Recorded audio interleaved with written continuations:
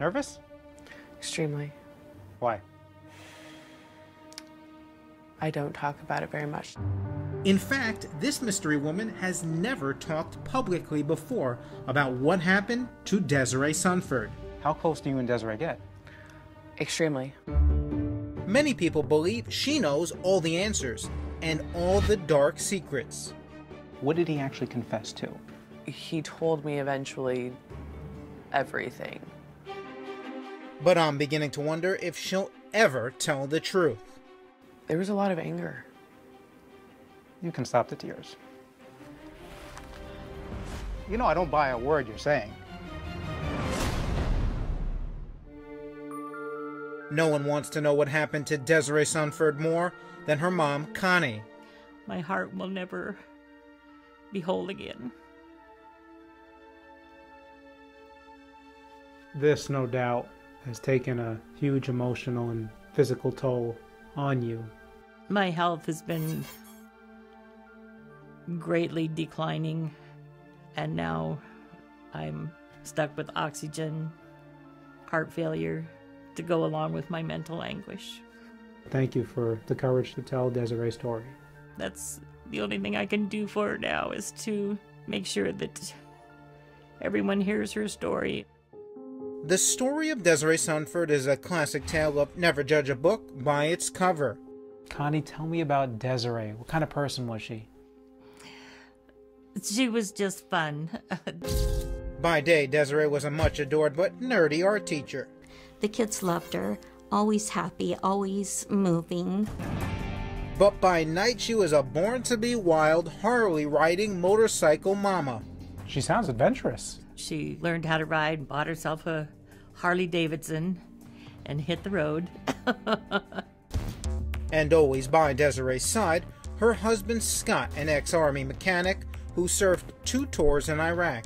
When did she first meet Scott? Actually, they were high school sweethearts. For nearly 2 decades, the young couple was practically inseparable. What'd you make of Scott? I never really warmed up to him totally. Did you guys butt heads? Occasionally, he would say or do something that got my dander up. And there was one thing that really brought out the mama bear in Connie. She was concerned, I think, about his fidelity, but there was never anything that we could prove or substantiate that he was being unfaithful. Despite Desiree's suspicion, she stands by her man. The couple even buys their first home together, just outside the city limits in Yakima, Washington. She was excited about the new house, and life was just good. But just 6 months after moving in, there's trouble in paradise. So there was a burglary at Scott and Desiree's residence. Detective Chad Michael with the Yakima County Sheriff's Office says the burglar smashes through a pane of glass in the back door and ransacks the house. Firearms, computers. Scott temporarily patches the broken glass and steps up security. They had a security system installed. To give them a chance to get used to the new system, the security company only sends alerts to Scott and Desiree. The cops are not notified. So if the alarm's tripped, it goes to the homeowner cell phone connection. A few days after the alarm is installed, Scott heads out of town for his aunt's funeral. It's about an hour outside of Yakima. At 3:24 that morning, Scott gets an unexpected wake-up call. Scott did get an alarm notification that someone was entering his house. Just 3 minutes later at 3:27, he gets a second alarm. Then 1 minute later at 3:28, a third notification lights up his phone. Scott assumes Desiree accidentally tripped the alarm, letting their dog out, and he goes back to sleep. He doesn't call the sheriff's office. He did not, no. Later that afternoon, Scott heads home. On the way back to Yakima, he finally checks in on Desiree. You've reached Desiree Sunford, leaving a message. After a few unanswered calls, Scott starts to worry those tripped alarms in the middle of the night were no accident, and he calls 911. Sheriff's Office. Hi, ma'am. This is Scott Sunford. Today at 3:24, 3:27, and 3:28, I had 3 sensors tripped. Okay, did somebody break into the residence? I don't know. I've been out of town and I haven't been able to get a hold of the wife. He was concerned about her, and he wanted the sheriff's office to send someone out to check his house. A wellness check. A wellness check. Scott Sunford, is he driving to the house? He has not arrived at the house yet. As soon as I have somebody available, I will send them out to your address, okay? Okay, thank you. 20 minutes later, Scott Sunford pulls in his driveway. The cops aren't there yet, but as he drives in, panic strikes. Scott makes a second, more desperate 911 call. I just got home and the board that I have over my back door has been broken. So somebody has forced their way in again, and I still haven't heard back from my wife. I need an officer here now. All right, we'll get someone out there. I'm not going to go in or touch anything, but I'm here. I'm in the car, and I got a spotlight on the door. Wait a minute. His wife could be in danger, and this ex-military man tells cops he's not going in? It just strikes me as bizarre that he would get to the house and then wait for a deputy to accompany him inside? Certainly, yeah. And if Scott's a big guy. I've seen him. He's, 6'5", maybe 230, 240, military trained. He's got his sidearm on him, and he waited outside of his house for law enforcement to arrive to search the house. Within minutes, a Yakima County deputy arrives wearing a body camera. Scott, who's packing a pistol, is still inexplicably waiting in the driveway. If you thought something was wrong, why didn't you go in? The deputy wearing the body cam spots that broken door, then cautiously enters the home in case the burglar has come back and is still lurking inside. With his gun drawn, he peers around each corner until he finally finds a light switch. And when he flips it on, my whole world just came to a sudden stop. And life as I knew it would never be the same again. My doorbell rang, and I opened the door to two Grant County Sheriff deputies, and they informed me that my daughter's body had been found. She had been shot to death, murdered in her home.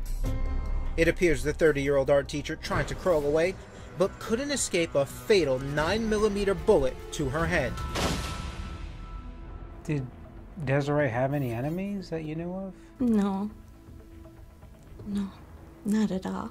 She was a friend to everyone, so it boggled my mind to think of that. You know, who could have possibly had that much aggression against her to kill her?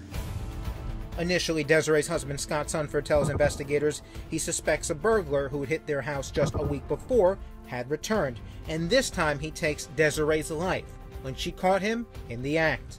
Did you buy that story or theory? Not really. Neither did the Yakima County Sheriff's Office, so detectives haul Scott in for questioning. But while Scott waits in the interrogation room, deputies notice something odd. Instead of mourning Desiree's horrific death, Scott appears to be psyching himself up for the questions to come. Was he torn up at all, emotional that his wife was just found shot to death? It doesn't seem like his emotions were on par with the situation. Investigators begin with the burning question on everyone's mind. It sounds like by the time you actually made it to the house, you were pretty frantic. Like, you felt like something had gone wrong. My stomach was churning. I was shaking. I had convinced myself by that point something had to be wrong. So why not go in the house and check things out and make sure she's okay? Because I was afraid. Afraid? The tough pistol-packing military guy? Scared? You're shaking your head. That's exactly what anyone and everyone that hears that part of the story is totally dumbfounded. It's just not normal husbandly behavior. Yeah. Even if you're afraid that the bad guy is still in there, this is your wife. Yeah. You're going to leave her in there to fend for herself with the bad guy? Desiree's mother, Connie Cast, and Yakima detectives begin to wonder if Scott didn't enter the house because he already knew what he was going to find. Well, it's not that I was afraid of anybody being in there. You just don't want to see what may have happened to her. Yeah. Does he go to the top of the list as a potential suspect? He does. He was considered a suspect in this case. But Scott maintains he's completely innocent. He even offers up an ironclad alibi. He was an hour outside of Yakima for a family funeral. Then you stayed at your dad's in Kennewick? No, I actually stayed with a friend. A female friend. Was it just a platonic friendship, or did you have a sexual relationship? No, and honestly, we didn't even do anything. I was out on the couch. Here's where Scott's alibi gets complicated. The woman in the blonde wig is Scott's alibi, and they've got a secret. He came and spent the night at my place. Scott says he slept on the couch. Is that true? No. No, it's not. If he was in my house, he was in my bed. She's sitting down with Crime Watch Daily for her first interview ever. You wanted to conceal your identity and not use your name. And we're not using your name. We're respecting your wishes. We help disguise and alter your identity. Right. She says she's finally ready to come clean about what happened in the days and months leading up to Desiree's horrific murder. When you met Scott, did you know he was married to Desiree? I knew that he was married, but I had been told that he was separated. At what point did you and Scott start to get intimate? Actually, it was the day that I found out that he was still actively married. And you're, what, the mistress? I didn't see myself being a mistress long term. I also wasn't entirely sure that I wanted to date him, but sex was cool. So I went with that. The mistress tells me shortly after the affair started, Scott concocted an elaborate plan to introduce her to Desiree, telling his wife she was dating his buddy. Why'd you and Scott want to arrange this meeting? We didn't want her to be suspicious. Did you guys hit it off? Oh, yeah. Yeah, from the very beginning, actually. We became very, very close. I helped her plan Scott's 30th birthday the following month. While you're still sleeping with Scott? Yes. And does she have any idea? Not at the time, no. The mistress says she and Desiree got a little too close for comfort. I was living with them part-time. We all slept in the same bed. How big is this bed? It's a California king. No, we all shared the same bed. And at the time, it was Desi in the middle. And eventually it moved to Scott being in the middle. Is it possible Scott wanted to kick Desiree out of the bed for good, and the mistress was motive for murder? Scott's wife is dead. Sure. Scott's not with her when she's gunned down, but you find out now that he has an affair. So if you're looking at motivation... Sure, yeah, there's red flags that pop up. But when the detective drills Scott about the affair, he tells him he's got it all wrong. You know, I shouldn't go there because it's kind of rude, but, well, Des didn't want me to say anything to anybody, but at one point, her and had a little thing going for a while there.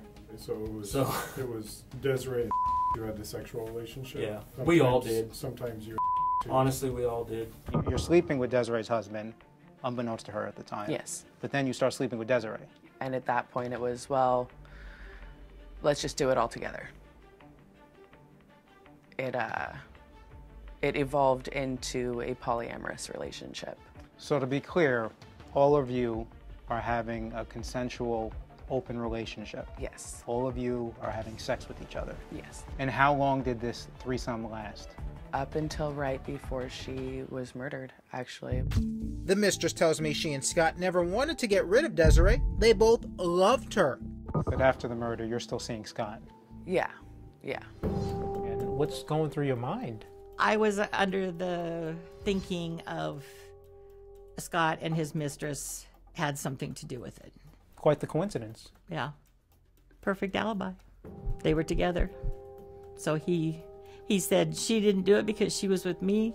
She said he didn't do it because he was with me. The mistress is now making the claim that her, Scott, and Desiree, your daughter, were in a polyamorous relationship. I can safely say that my daughter would never have participated in such an act. No threesomes going on. Absolutely not. Detectives also find the alibi shaky, but there's no proof Scott or his mistress had anything to do with Desiree's murder. In fact, investigators actually discover mystery DNA and a bloody shoe print at the crime scene that doesn't belong to either one of them. It's one of those cases where you just start scratching your head trying to figure out what is going on here. And after months of hitting dead ends, the case goes cold. There wasn't anybody else to look at. Then, a year and a half after Desiree Sunford was gunned down inside her home, a tip is called in to Crime Stoppers saying they know who murdered the young teacher. Who was this tipster? The tipster in the situation was the mistress. Scott's mistress? Yes, Scott's mistress. When Desiree Sunford was found shot to death, cops and almost everyone close to the case suspects it's her husband Scott who pulled the trigger. Until his mistress steps forward, giving him an airtight alibi. I knew that he had been with me all night. I knew that there was no way that he could have done it. The mistress tells me, in this Crime Watch Daily exclusive, there was no reason for Scott to kill Desiree, claiming she was well aware of the affair. In fact, she says Desiree was a willing part of a happy love triangle. You're having sex with Desiree. I'm having sex with Desiree's Scott. having sex with her husband. You're having sex with Scott. Yeah. Everyone's on the same page. Exactly. But was there a motive about to be delivered? You find out you're pregnant with Scott's kid. Yeah. The happy threesome was about to become an incredibly awkward family of 4. Because he didn't want Desiree to find out? He never said that, but probably.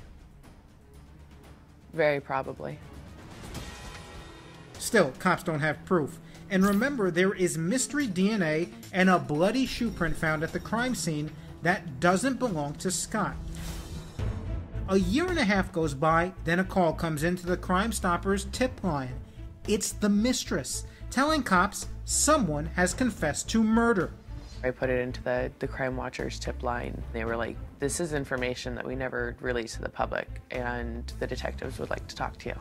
He made sure that everything was wiped down, completely clean, no fingerprints on anything, none of the bullets, reloaded the clip. Turned his phone off before he left the house. We blurred the mistress's face to keep her true identity hidden, but what she tells police is crystal clear. He asked me if I wanted him to take care of this new woman like he did Des. The mistress isn't talking about her lover, Desiree's husband, Scott. She says the killer is a man named Marty Grismer, who just happens to be the mistress's best friend. Tell me about Marty Grismer. What do you want to know? How'd you meet him? At work, actually. At one point, I went out on a date with Marty, and it was a really bad idea. Did you and Marty ever have sex? No. No. He tried really hard, and it wasn't happening. Would you say Marty was infatuated with you? No, Marty was obsessed with me. He would always tell me how perfect I was and how much he loved me and adored me and cherished me and would do anything for me. Anything, including murder. He said, well, I'm the one who killed Desiree. Didn't you know that? No. Actually, I didn't. What did Marty tell you? He reenacted what he had done and how he had made it look like a break-in. He told me eventually everything.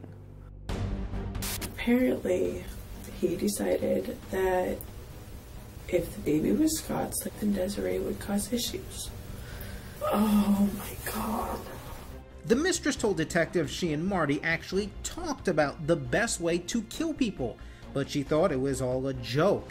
You and Marty, they say, have this hobby, you just say, debating how best to kill someone, dispose the body, and get away with murder. How to build the perfect crime. You know, normal people don't talk about I do planning know death, that. right? A normal hobby is fishing, hot yoga, origami, not planning out murder. That's true. It's very true. But those were never my hobbies. Why did Marty tell you he murdered Desiree? All he would tell me was to make you happy.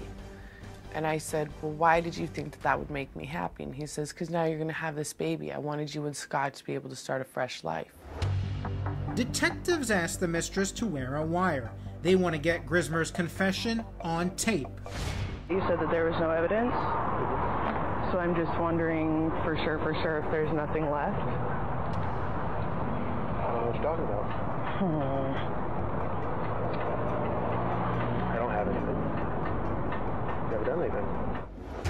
But it backfires. Grismer denies everything. Then the mistress tells cops she's got another ace up her sleeve, claiming she knows where Grismer stashed the things he took from the crime scene, and better yet, where he hid his gun. He had a gun barrel in his drawer of work. That gun barrel was found after forensics examination to have been used in the homicide. Detectives haul Grismer in for questioning. That's just a simple yes or no question. Did you kill her? No, I did not. She's saying that, no, you did this, you did that. You drove the gun cardiac. It was your gun. And guess what? The barrel of that gun is in your possession. I've never killed anyone. Well, he denies it. Yeah. Grismer adamantly denies having anything to do with Desiree's murder, claiming he's been framed by a woman he worshipped and adored. She's trying to engineer, set me up here and do something. I was saying to you that that killed someone. That it makes me sick. Suddenly, Marty makes his own shocking allegation, telling detectives it's the mistress who had Desiree murdered. All I know is that I was arranged. That's all I know. He's saying she's the one who was involved. Trying to punt the responsibility onto her. Grismer tells detectives he loaned the mistress his gun months earlier, and now he believes she's planted evidence to set him up. It's my word against hers on all of it on there. What's going through my head is that I'm screwed for life here and I've done nothing. Grismer's right, but it's not only the mistress's sworn statement that buries him. Remember that bloody shoe print? It turns out it's the same size and brand of shoe Grismer wears. Prosecutors charge Marty Grismer with murder in the first degree. You were confident then that you had your guy? Detectives were very confident that they had the right guy. But Desiree's mother, Connie Cast, isn't so confident Grismer acted alone. I can believe that he did the deed by himself, but how did he know that Desiree was going to be alone that night? It's a good question. My theory was that Scott and his mistress gave Marty the information that she was going to be alone. And Connie says that's not the only thing that makes her believe there was a conspiracy to have her daughter murdered. Remember the baby the mistress was carrying when Desiree was killed? Turns out, Scott wasn't the daddy. Scott's mistress was pregnant with some other guy's child. But said that it was Scott's. Said it was Scott's.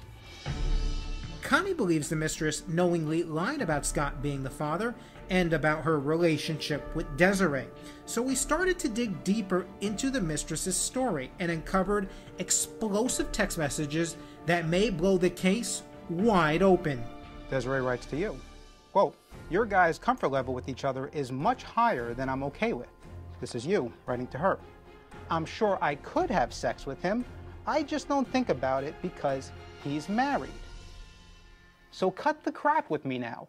You are not in an open relationship with Scott and Desiree." The woman in the blonde wig is the key player in the messy murder mystery surrounding schoolteacher Desiree Sunford. If you weren't sleeping with Desiree's husband, would she still be alive today? I don't know.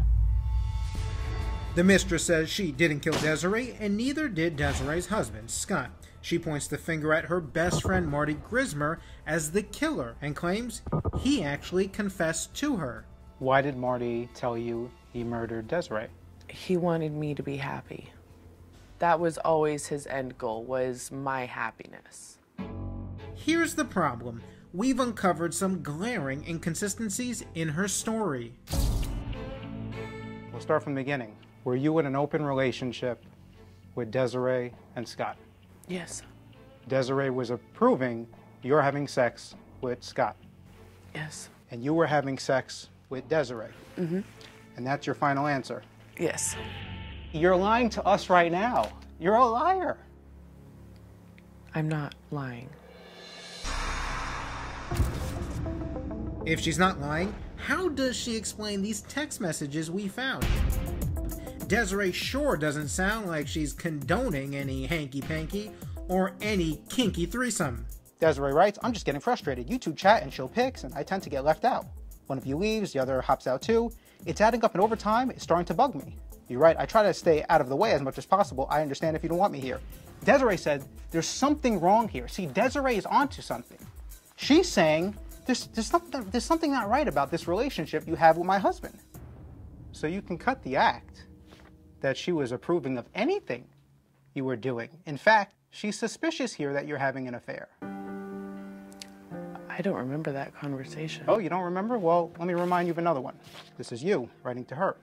If you ever die and he needs a wife, I'm half convinced that would be me.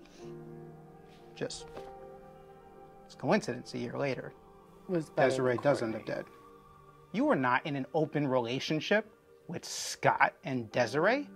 We were. No, I'm just reading text messages to you that suggest blatantly the exact opposite. The mistress also claims Marty Grismer was just an annoying friend who had a sexual obsession with her, an almost fatal attraction. While we're on the subject of your honesty, you said Marty was obsessed with you, but you never had any type of sexual relationship with Marty. Right. What about the nude photo exchanges between you two? Yeah, there were definitely nude photo exchanges. Between you two? Yes. Did you wonder why Marty may have been obsessed if you're sending him nude photos? But that's not having sex. That's a sexual relationship if you're sending nude photos. You know, here's my private parts, but it's not sexual. Yeah, but I sent them to a lot of people. His new job. Most of the photos that Marty got, Scott also got. So did Scott's dad. You were close with Scott Sr. as well? Yeah. Did you and Scott Sr. fool around? Yeah. Yeah, we fooled around. But we never had sex. Despite all of her inconsistencies and the suspicious behavior of Desiree's husband, Scott, cops say the evidence still points to Grismer as the lone killer, and prosecutors charge him with first-degree murder. But in an odd courtroom twist, Grismer takes what's called an Alford plea, which essentially says that the state has a good case and it could find him guilty if he fights it. But Grismer maintains his innocence with this plea? Mm-hmm.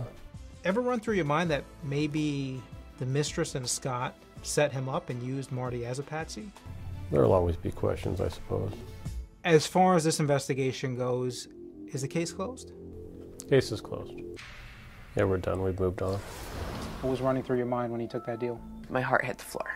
I was extremely angry. I cried a lot. I didn't feel like justice had been done.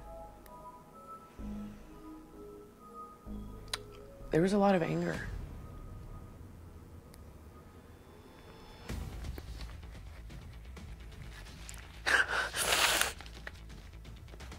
Sorry. I still get mad about it. You can stop the tears.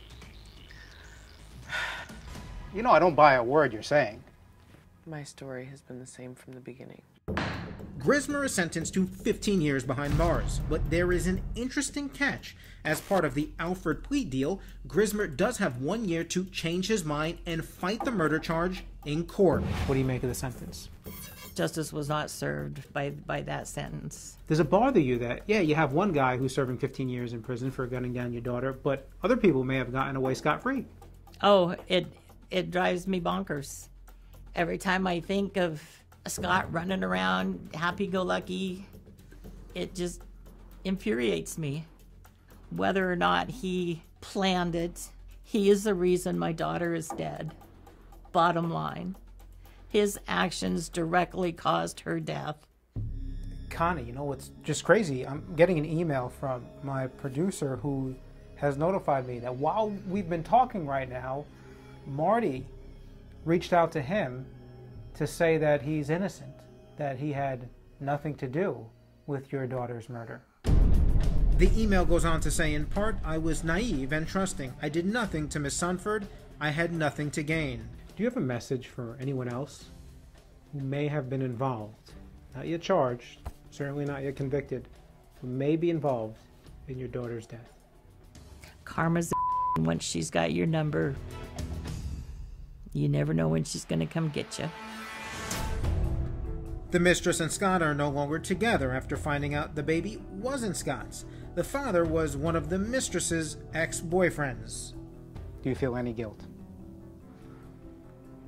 Only when I feel like if I had just cut Marty out a lot sooner, it never would have happened. How do you think you did in this interview? I didn't cry too much. Well, we know the tears were fake. They weren't, though.